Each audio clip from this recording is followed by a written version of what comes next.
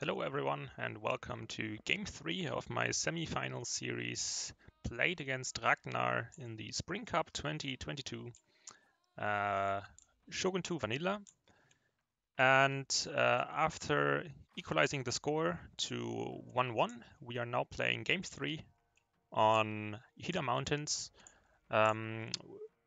Both of us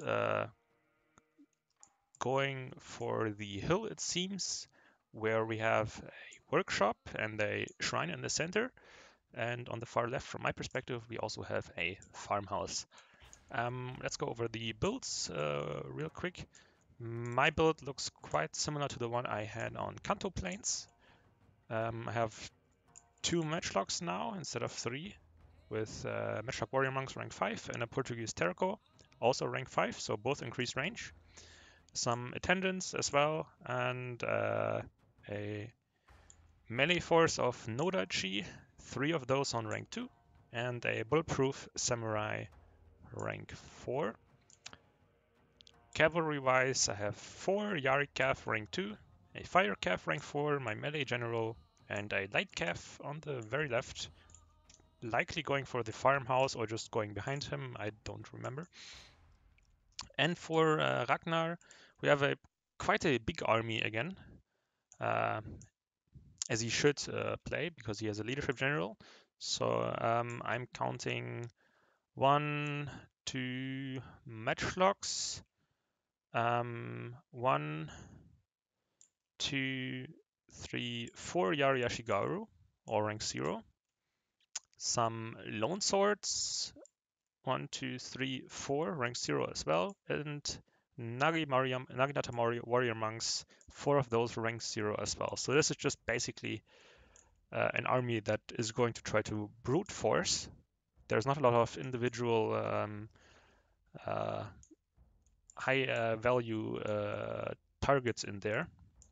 It's just a combination of many different units that should be held together by a general in stand and fight, in theory.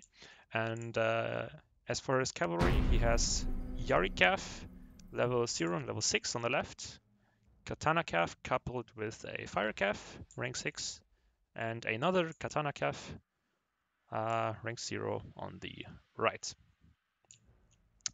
So, let's see how this engagement starts. I'm giving attack orders against this Matchlock Ashigaru with both my Matchlock Warrior Monks and my Nagi attendants, just trying to block him. I think he sees it a little too late. And he's definitely going to lose this Matchlock Ashigaru, but the other Yari Ash is already supporting in Spear Wall, which is a nice reaction by him. And I think he managed to do it in the last second as well, before my Nagi attendants got into contact. Our men are running from the battlefield. Now my Yari Cav is wavering at 45 men, so I don't want to take any risks and get it out of there as fast as possible, because I can't really afford to lose that one. And now I'm already on my back foot, because there's just this huge mass of units coming my way, and I have to find basically a good timing for me to approach. And that window of approach hasn't come yet, because I couldn't really use my matchlocks properly. And if I don't use my matchlocks properly, then I'm going to have the same problem that I had in game 1, where I just don't have enough melee-wise to stop his advance. Here I'm getting a decent charge, I think, into his Yari Ash, but again, this is fantastic micro by him. Again, in the last second, he managed to activate Spear Wall, which should buy this Yari Ash level 0 much more time than it would have without Spear Wall. Here I got my Nodachi charged into his Yari Ash and Lone Swords. This should be quite a wrap-up for my Nodachi. They should just completely destroy those 2 units. Here we got into contact, Lone Swords and Yari Ash against Nodachi again. Also beneficial to me, but it's just a question of how much will I have left in the end, because there's still Nagi Warrior Monks waiting behind.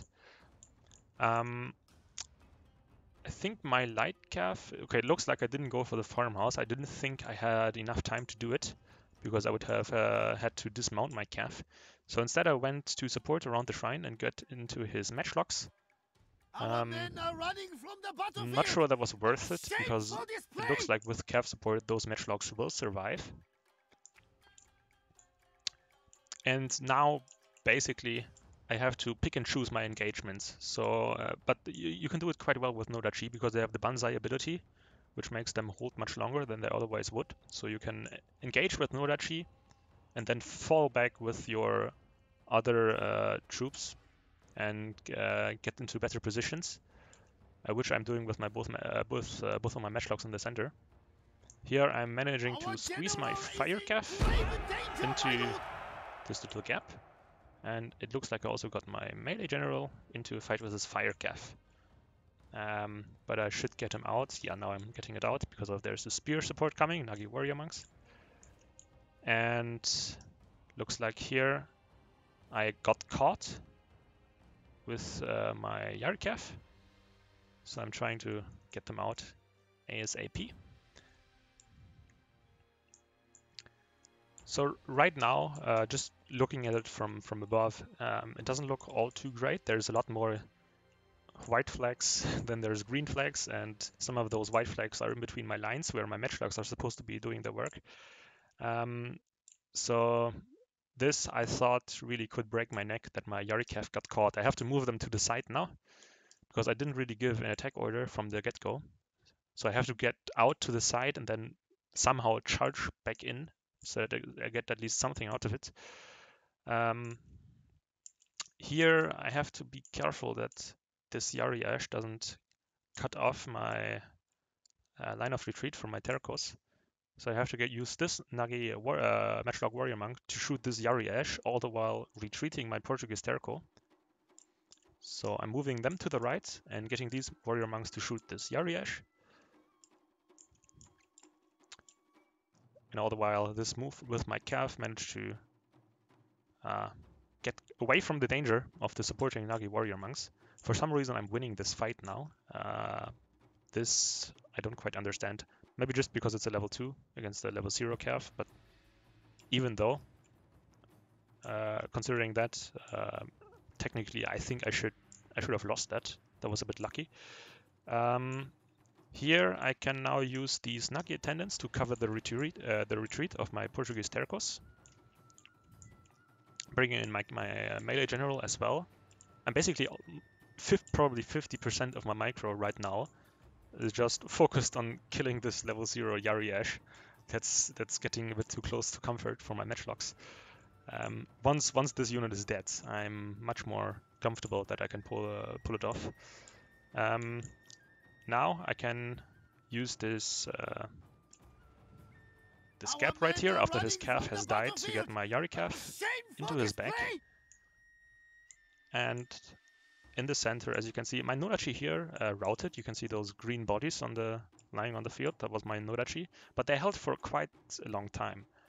And I think it was enough to get my matchlocks into good spots. I mean, this is a fantastic position. They can both shoot right, left, and center without any visual obstacles. This is a perfect position for matchlocks warrior monks. And these Terracos here as well will also have a pretty good position. And he is now running into the problem that he doesn't have enough cavalry to stop me using the eventual gaps that will open up to get my calf into. And right about now, I think this game is more and more over. He managed to catch my Yari calf here. That was just bad micro. I don't know what happened. Now I have to get them out again. But I can just pick and choose my targets and backcharge them and then get his units off the map one by one. So at this point, the game is over. And I think, yeah, this is where we conceded. But I think with just the mass of units that he had, maybe it just wasn't ideal to go for that hill on the left next to the dojo, because it's just he didn't really have the penetration necessary to cut through my lines, and there wasn't a lot of gaps to get his units in. I mean, he only got that one Yari Ash in to chase my matchlocks, and yeah, Yari Ash aren't known to be great chasers of units. So that was, I think, a slight positional problem. Otherwise, I think if he had gone for the center and just gone for the shrine, full stop, I think he could have had more chances. But anyway, that was game 3. You see my Nodachi performing quite well, along with my Bulletproof Sam. No surprises here. Matchlocks as well, 136 kills. And this time, those kills were actually like quite meaningful, not like in game 1, where they just shot at attendance. And for him, yeah, Nagi Warrior Monks. One Lone Sword did okay, the others less so. I think it was just a little too big, the army. He showed some great micro with Yari Ash, getting them into spear walls with great timing and several parts during several parts of the battle, but it's just too difficult, I think, to make it work. So with that, it's 2-1 right now, and that means, since it's a best of 5 series, that the next game will be a match point. So see you in game 4.